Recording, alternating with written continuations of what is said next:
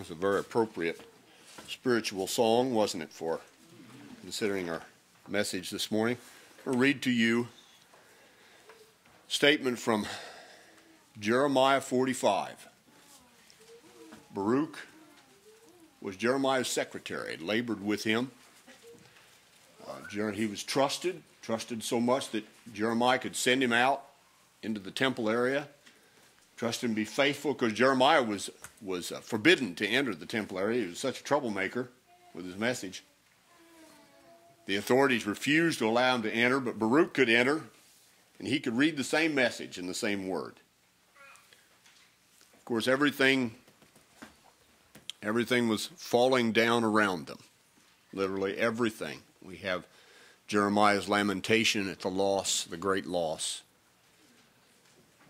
of all that God had done and all his will and purpose for his people there in that place where he had put his name, where David had received the instructions to build that magnificent temple. Solomon had finished that work. God had said to him, "You'll not build a house for me, but your son shall build a house for me." And now here, 4 centuries later, God, after entering into it, remember Ezekiel had the vision, I think it's in chapter 9 or 10, of the presence of God leaving that holy place, hesitating, passing some more, hesitating, distancing himself some more and hesitating, as the heart of God surely was broken, that now this time had come.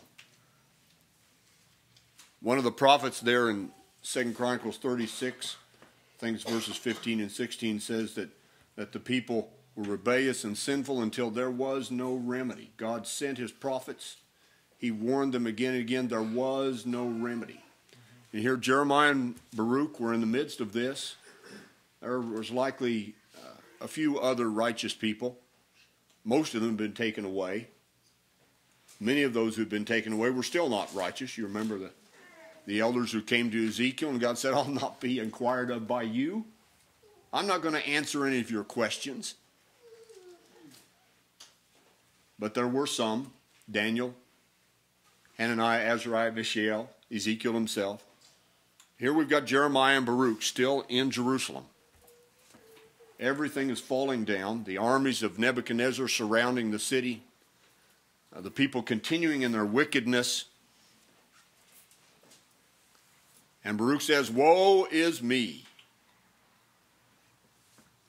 now, for the Lord has added grief to my sorrow. I fainted in my sighing, I find no rest."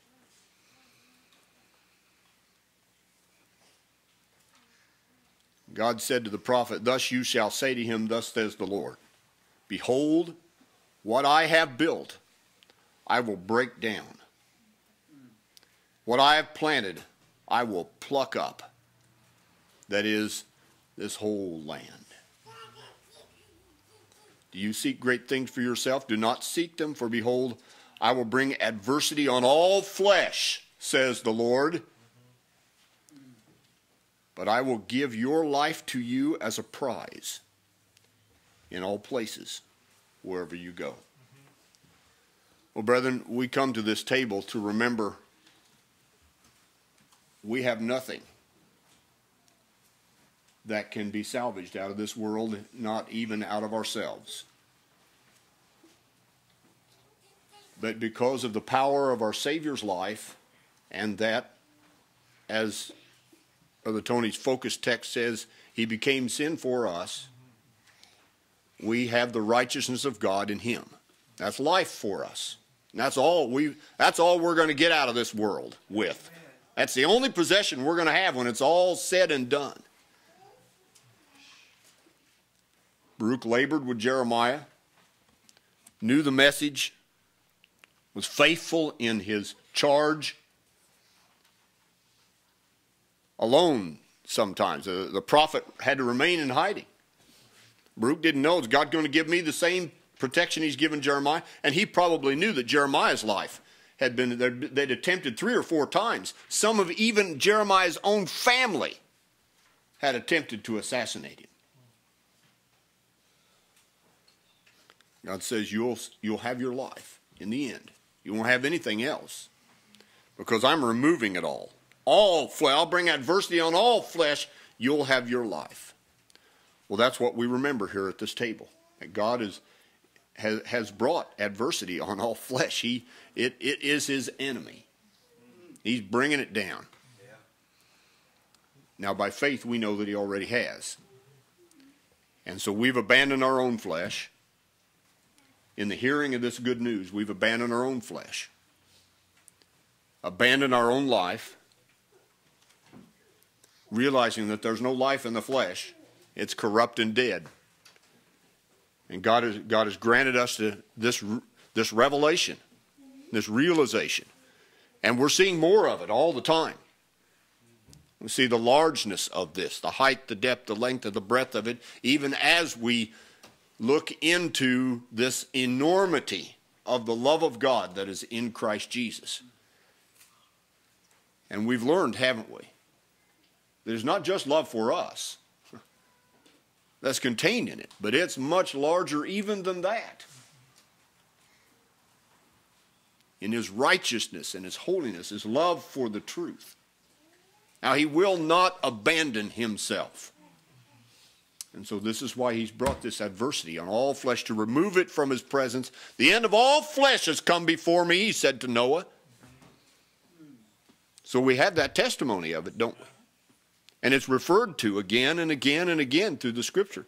But Ezekiel, God reaches back to the days of Noah to give an example how bad things had gotten. If Noah and Job and Daniel were in this city of Jerusalem, they would save only themselves. They'd only get out with their lives. They wouldn't even save their own children. That's how bad it had gotten in Jerusalem. And of course, we know that was the place. The place where the price was paid in full. And it was finished. Where he put away sin by the sacrifice of himself. Took upon him the iniquity of many. And carried it away. And returned again. So this vast truth we remember. And we think on as we come to the table. In communion with him and with one another. Let's pray together. Father, we bless your name.